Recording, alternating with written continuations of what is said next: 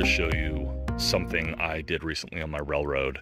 I will call this the cheap-ass Suco remote control for your DC train layout. I'm not going to take credit for coming up with this. I will post a link to the guy who first pioneered the, not pioneered, but the thread I found on, I think it was gscale.net or gscale central, that covered this. And but I am going to show you in video format what I did so you can see the benefit of this and how cool it is. So as you guys know, before I walk in there, so I have my train shed here coming out, and right about there and right about there I have insulators. So when I had my old Blue Streak 3-channel 3-track transformer, this was track 1, the outer track was track 2, and the inner track was track 3. So I had 3 power sources going to my 3 different operating areas. What I've done, I still have my Blue Streak, but what I did is I swapped it out for this, which is a 15 amp power supply. It's about $25 on Amazon, and I wired it so it's powering this DC motor speed controller. This can handle 12 to 30 watts, see right there, and at 24 volts it can handle 200 watts, which, if I did my math right, it's about 8 amps thereabouts. Since the most trains I ever run are 2 of these guys at the same time, and my old Blue Streak showed an amp meter and it never broke 5 amps, I should be just fine. Obviously, if you want to go hardcore, there's a different one of these that provides, I think, 360 watts. So if you are a guy running like 4 powered units and you really want that extra power, you'll want to get like a bigger power supply and a bigger one of these. I'll show you those, but this is all I need.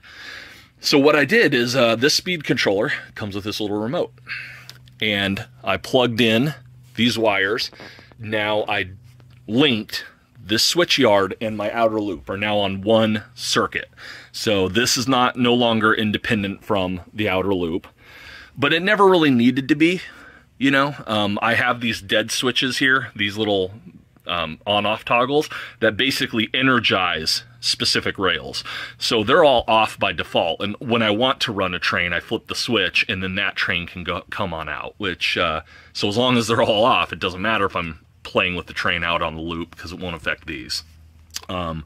Obviously, if I wanted to, just spend another 40 bucks, get another one of these, and I can have as many circuits as I want. But I'm cheap, I'm frugal. So there's not much to show here. Power supply, motor controller, a couple wires connecting each, pretty damn easy, and then it comes with this remote.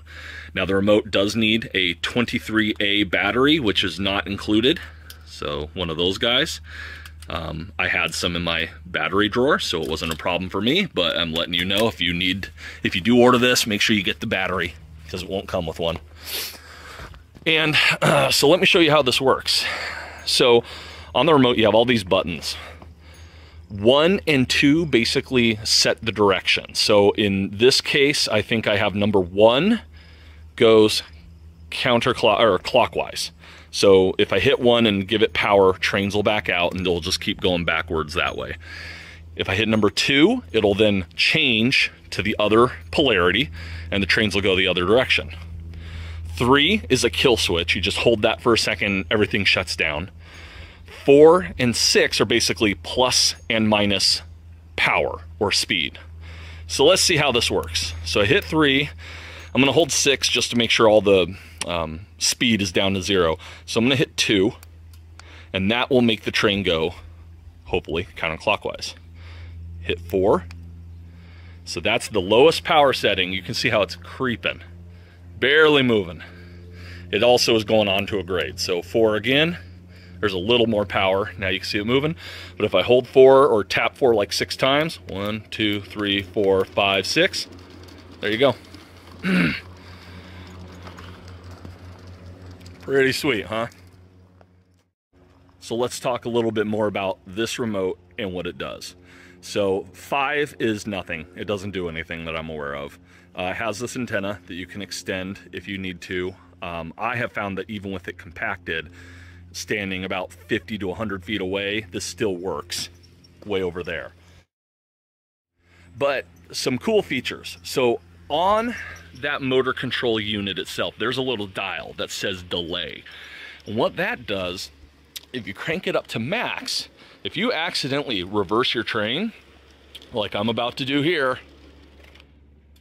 it comes to a gentle stop and then reverses. What that delay does is it basically says if I give an input, it'll take into effect, but it'll take like a second or two. So again, if I hit number 2 to forward the train, see how it comes to a stop, then goes forward? I like that. That way you don't accidentally hit a button and it immediately like reverses your train.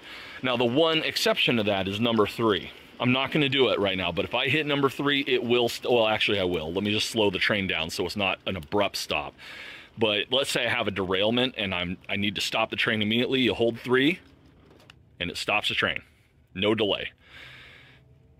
One thing I have noticed is if I hit number 2 to start the train going forward again, what it does is it remembers your speed you were at.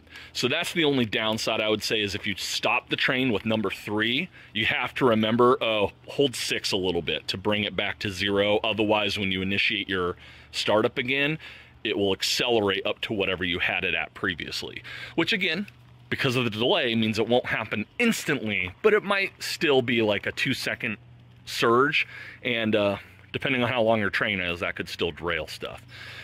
So for 70 bucks, 75 bucks, I now have a remote control DC layout, which is sweet. You know, when I'm over there with my girls on the swing or whatever, I like running my trains, but I always hate not being right next to the power, because if it derails or something, what are you going to do? You have to run all the way back over here. Now I can just hit number 3 or hold 6 for the thing to slow down.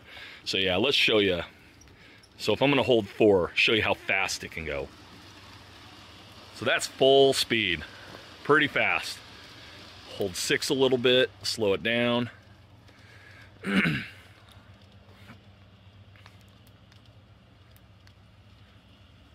So if I hold 6, it'll come to a stop. There we go. And you know, of course, if you want it to be realistic, you could just like push the button slowly to increase the speed, slowly but surely, if that's important to you. Me, I'm more of a, I just like watching my trains going around in a boring circle guy, which is one reason why I've been hesitant to get RailPro and all those. I mean, you're talking $200 a locomotive. That's a lot of money just to watch a train go around in a circle. So this, 75 bucks per loop, man.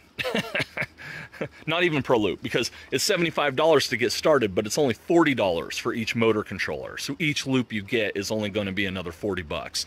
If you want to run bigger trains and you need more than the 200 watt unit, they do make a 360 watt version, and I think it's 50 bucks, so about 10 bucks more.